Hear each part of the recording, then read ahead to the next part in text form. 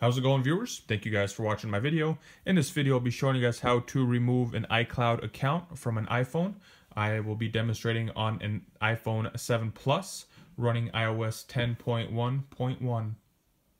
So this demonstration is for the purpose of removing your iCloud information if you had accidentally forgot your password for your iCloud, or if somebody changed it on you on purpose, if somebody's messing with you, anything like that. This is kind of a special circumstance. Find Your iPhone must be off. And if you guys are not sure, in order to do this reset, you'll have to be able to get access into the phone. So if there's a passcode on the front, you will need to know that. Once you're in your phone, you can go ahead and go to Settings. And from your settings, go ahead and go to your iCloud. As you guys can see, I have one signed in. I'm just kind of simulating this. If you scroll down to the bottom, Find My iPhone is off. This has to be off for this method to work. If you go to turn it off, it's going to ask you for your password, for the iCloud password. So in this case, if it's off, mine is off. I usually don't turn them on. So it is off. And this is the way you do the reset. So that definitely has to be off. Just saying that one more time. This Find My iPhone portion must be off. So if it is off, then you are kind of lucky. You get to reset it. So what you're going to want to do is, once you are back in settings, go to general, and from general, go ahead, scroll down to reset, and then erase all content and settings. Erase iPhone. You want to erase it? Yes. And so, like I mentioned before, it's a must. You must have that box checked as off. If it's on, this will not work. It will only reset it, and it will get you back into the hello screen, but you will not be able to proceed any farther without the password. So you will need the password. And as you guys saw, that I was actually signed in on the phone on the iCloud account. So just with this method, I'm going to show you guys that it does work. And then another thing is, when you sign in with an iCloud account, it is kind of by default turns on the Find My iPhone as a default on the newer phones. It will do that. So chances are you might have that set to on. And if that's the case, once again, this method will not work for you.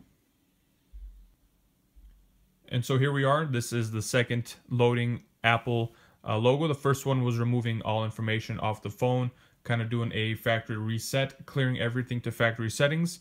And the second one is loading up the needed information for the phone as a new device, new software, a wiped, clean software. So here we are back on the hello page. And this is iOS 10, so there's no more slide feature. It is click the home button. Going over here, we'll do English, United States. And I'm just going to go through this to show you guys that, yes, that I did remove the iCloud information. You know, wait for my internet here to pop up. I'm going to go ahead and type in my password. So there we have it. Got my password in. I'm going to go ahead and hit join. It joins the password. Joins the Wi-Fi connection. Correct password.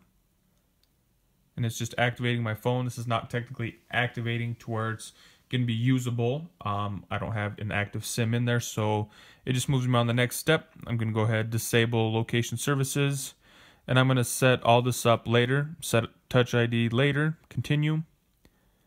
Passcode options. Don't add a passcode. Are you sure? Continue. And then it's going to ask restore from backup, restore from iTunes, move data from an Android, set up as a new iPhone. And from here, it's asking for your Apple ID information. Don't have an Apple ID, and I'm going to set up later. Are you sure you don't want to use it? And I select don't use. Here are the terms and conditions. I agree. Use Siri. Don't use Siri. I'll set that up later. And don't send any diagnostics. Let's go ahead and get started. I personally like the number 3 button. Going to go ahead and hit next. And then for standard view, gonna hit next there and get started. So here we are, we're back on the home screen, settings. We will go down to iCloud. You will see there's nothing there, and just like that, it will remove the old iCloud information that was in there previously. So it signs out, and you're at this point able to sign in with any other iCloud information. It will take it, it will sign it in. So that is how you remove an iCloud. Once again, this is through special circumstances that Find My iPhone has to be off. If it's not off, this method will not work. So I hope you guys found this video helpful. If you did, go ahead and give me a thumbs up. If you guys have any comments, questions, or concerns, go ahead and drop them in the comment section below. And if you like this video, be sure to subscribe to see more like it. That's all I got for you guys in this one. Thank you guys for watching. Have a nice day.